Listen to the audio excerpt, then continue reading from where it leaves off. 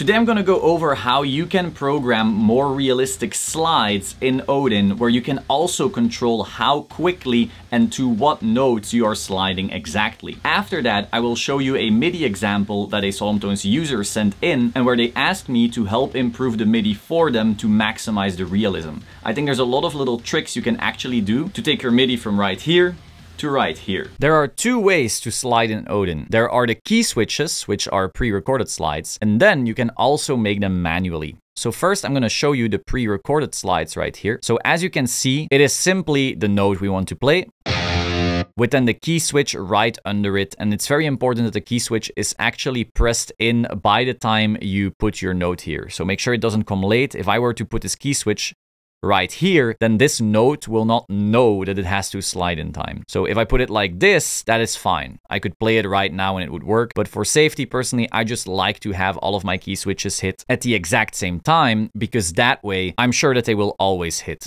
So let me show you right here. This is A#0, which in the info pane tells you A#0 is a slide fast. So right here, this will now do a fast slide.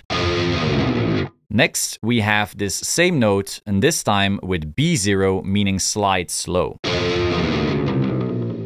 However, sometimes you may think, oh, I really need this slide to do something entirely different than what's pre-recorded. Of course, it is impossible for us to record every single slide from every single note to every single note at every single speed. That is humanly impossible. And so instead, it is very useful to just build those slides on your own. So right here, I actually built one on my own. Essentially, what we're trying to do is we start from G and we go to B.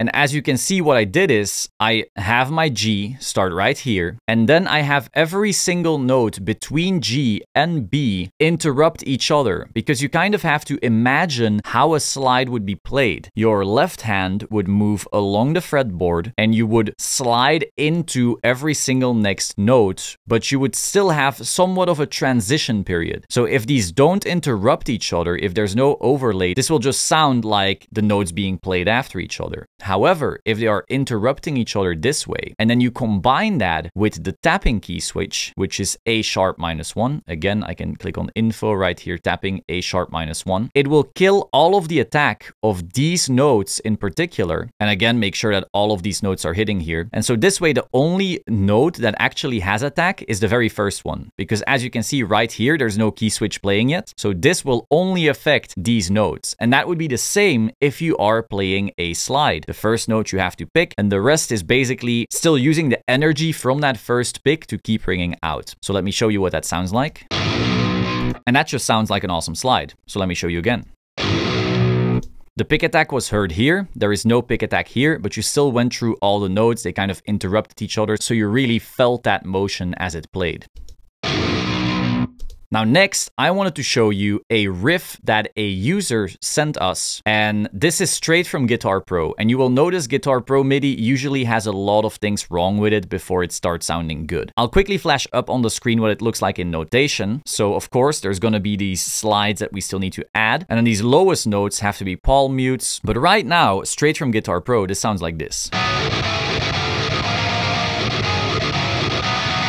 Of course, as you can hear, there's a lot of things wrong with this. The first and most painful is that these palm mutes have silence. And if you try to imagine what a real guitar performance sounds like, a guitarist can never create silence this abruptly. Even when you mute with your left hand or your right hand, there's gonna be some noise because humans simply aren't perfect. So if anything, the performance you just heard is too perfect. But of course, it didn't sound like that. So the first thing we want to do is connect the note. So we connect them like that, and now it sounds like this. All right, that's a bit better, but as you saw in the tabbing software, these notes have to be palm mutes. So now we put all of them at 30 velocity, and let's play it again. Next, I want all of these highest notes to actually be played at full power. And I want these chords here to be a little bit more realistic. So the higher notes are played a bit weaker because you are playing the bottom ones very strongly. Now, if you want this to be more strumming-like, you could also invert that. So these could be a bit weaker and these could be stronger again. So as you can see right here, I'm essentially faking the strength of your pick as it hits the notes when strumming. Now for the most interesting part, we're going to add the slides. So like I said before, we now have these notes interrupting each other, having a little bit of that overlap, but we are still missing the tapping key switch because right now you would have very strong pick attack on each hit. Still sounding pretty good, but I really like that tapping key switch here to really sell it. So A sharp -1 right here. And again, make sure that the first hit is not being affected by the key switch. And now we should have a far more aggressive cool performance than earlier.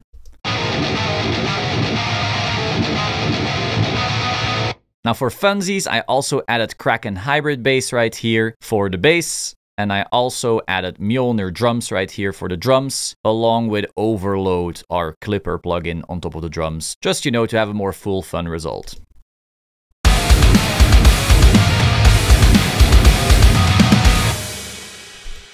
So that's all. I hope you learned something. If you want to pick up your own MIDI instruments from Solemn Tones, you can go to solemntones.com or click on the link in the description. Enjoy!